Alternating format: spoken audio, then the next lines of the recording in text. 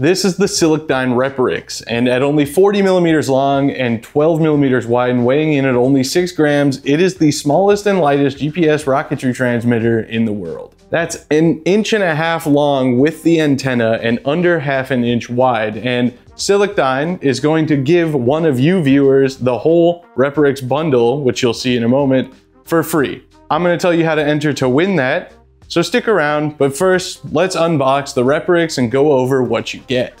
The Reperix comes as a bundle deal with the transmitter itself, the Bluetooth ground station and antenna, a USB-C cable for charging the ground station, a USB data transfer cable for the transmitter, 3 pigtails for batteries to power the transmitter, and M2 screws with the threaded inserts for mounting. For size perspective, here it is next to the already rather small featherweight GPS transmitter. It really is that tiny. In addition, the lid of the package has a QR code printed on it for the user manual, and honestly the foam lined package is pretty nice. I've just been using it to continue to store all of the stuff for this thing. Now, I want to talk about some of the features of the Reperix. Like I said, very, very tiny, almost unbelievably tiny. I'm going to bring it closer to the camera just because it is almost hard to believe how small this thing is. But it packs plenty of punch. For one, it uses U-blocks, so it's capable of ranges up to 80 kilometers, which is around 260,000 feet. My personal favorite feature of the Reperix is that it also has an onboard accelerometer, so even when you're locked out for restriction reasons, you're still getting live telemetry data and accurate speed and acceleration readings. With most GPS transmitters, because GPS legally has to lock out beyond certain speeds, you're not getting an accurate reading of the speed. However, the Reperix's accelerometer isn't restricted in the same way that GPS is, so you still get full accurate data on the speed and acceleration. Another one of my favorite features actually worked out in a big way for me, which I'll talk about here in a second, is the fact that it has black box recording. So it's natively storing all the data from recent flights on board, and you can plug it in directly to your PC with that cable I showed you in the unboxing section. And the Silicdyne website has a Reperix tool where you can download all that data and you can export it as a CSV or as a KML file, which you can view in Google Maps. Another big and important feature that the Reperix has is auto frequency hopping. So if you run into an already occupied frequency, it'll automatically change the channel so that you're not interfering with anybody else and nobody's interfering with you.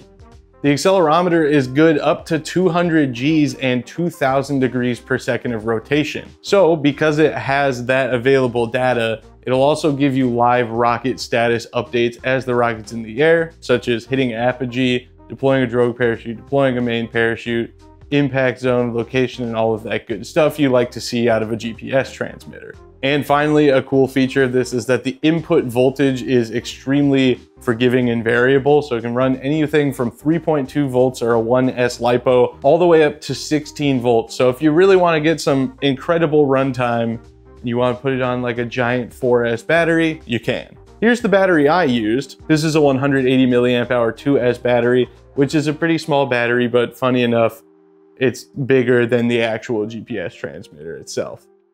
And it weighs a lot more. With this battery, I had a pretty unbelievable amount of battery life. It probably sat on in the rocket for about 45 minutes before it actually flew. Then I recovered the rocket and probably a good 5 hours later, pulled the rocket out of my car and the battery was still on. I could still see the LED light through the coupler at night. So a lot of peace of mind in the battery capability, even on a small 180 milliamp hour 2S pack like this. So if you really wanted to get some maximum lifetime out of it and you have the spare room for a big battery, then you can certainly squeeze plenty of runtime out of this thing. Okay, I'm gonna put this down and then let's talk about my little review here. Like I said at the beginning of the video, Silicdyne is going to give away a full Reperix package. That is the Reperix with the ground station, the antenna, and all the tidbits that you saw in the unboxing section, completely for free to one of you viewers.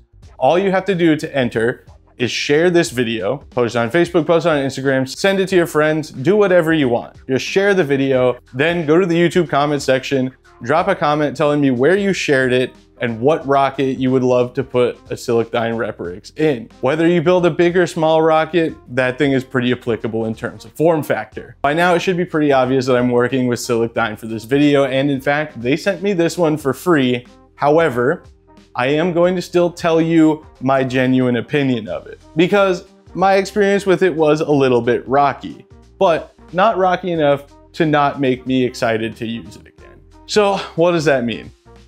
Well, first of all, let's go back to the unboxing section for a second. The pair of pigtails that comes with this thing, I'm not a fan. You would be hard pressed finding a pair of hands worse to put a soldering iron in than these, okay? So my instant reaction to something that requires soldering is a little bit negative, even though I've done plenty of soldering. I've soldered PCBs, and soldering 2 wires is not a problem at all. I did it, and if my soldering is capable of holding up to the rocket and rolling and flying on an M motor and landing a little bit faster than it should have, then your soldering will be just fine. I can pretty much guarantee that. I do wish that instead maybe it came with a JST plug or even an adapter to JST for the connector that's on the actual board itself, because if you fly lipos, you know that JST is almost kind of the gold standard for small lipos at this point.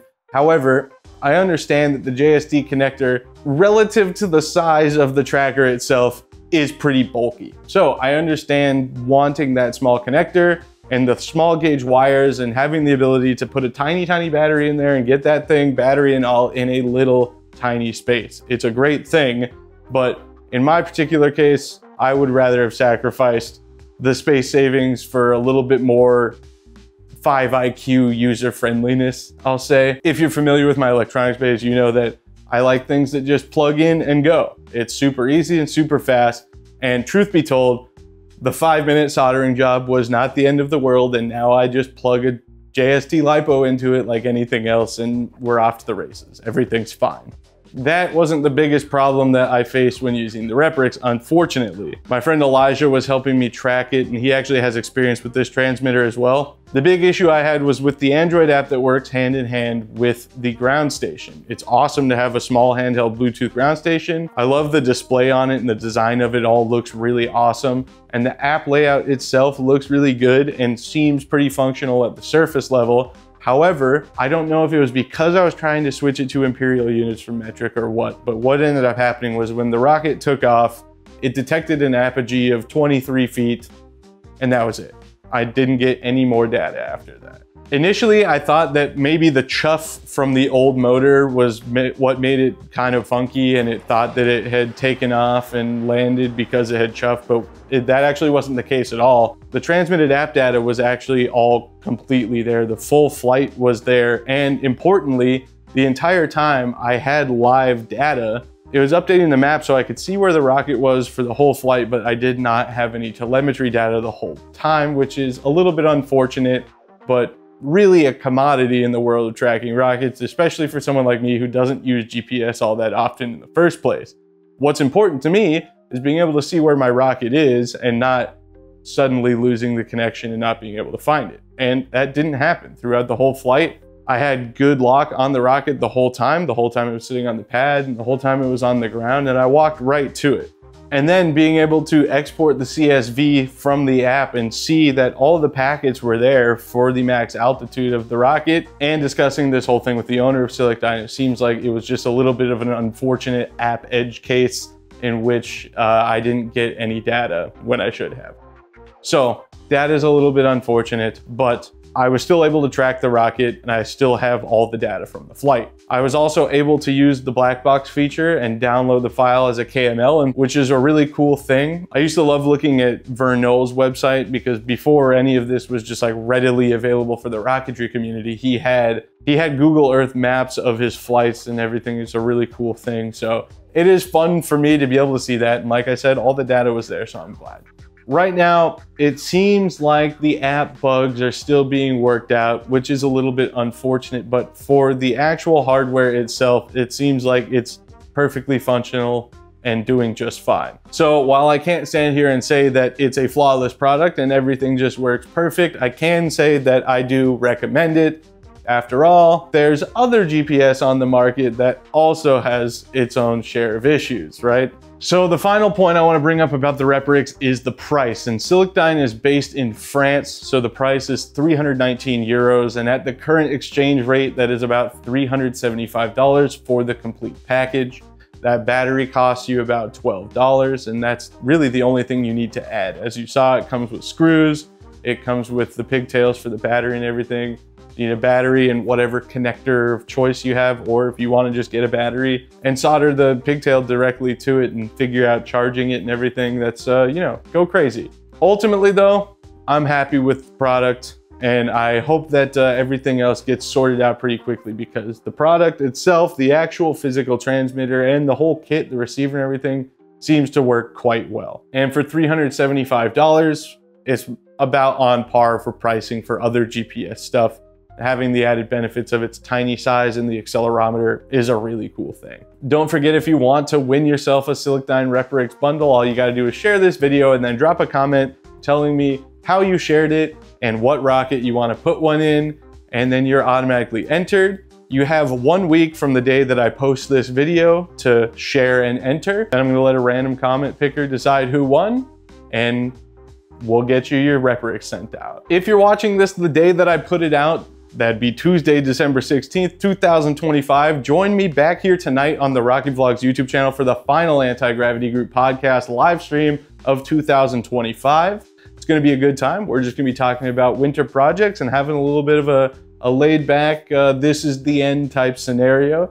If you don't listen to the Anti-Gravity Group podcast, it's a podcast hosted by me and 3 of my friends, where all we do is talk about rockets for an hour, and we do live ones every other week and put them up as well. You can find it anywhere you find podcasts, including places like Apple and Spotify and all the other fun ones. And it is also available right here on YouTube at the YouTube channel, The Anti-Gravity Group. If you want to help support the channel and see behind the scenes stuff like this, the Patreon people have known about the Reperix for months now, for the entire time I've had it. I just haven't had a chance to fly it yet. So thank you to Silicdyne for being patient with my release of this video. I know it took a really long time. I apologize. But if you want to see behind the scenes pictures and videos and little sneak previews of projects and stuff that I got going on, there's a whole bunch of rockets back there you can see that need to get built. You want to see that all coming down the pipeline before videos get made about it, go to patreon.com/rocketvlogs or press the join button right below this video. Thank you to all my patrons and channel members whose names are scrolling across the screen right now.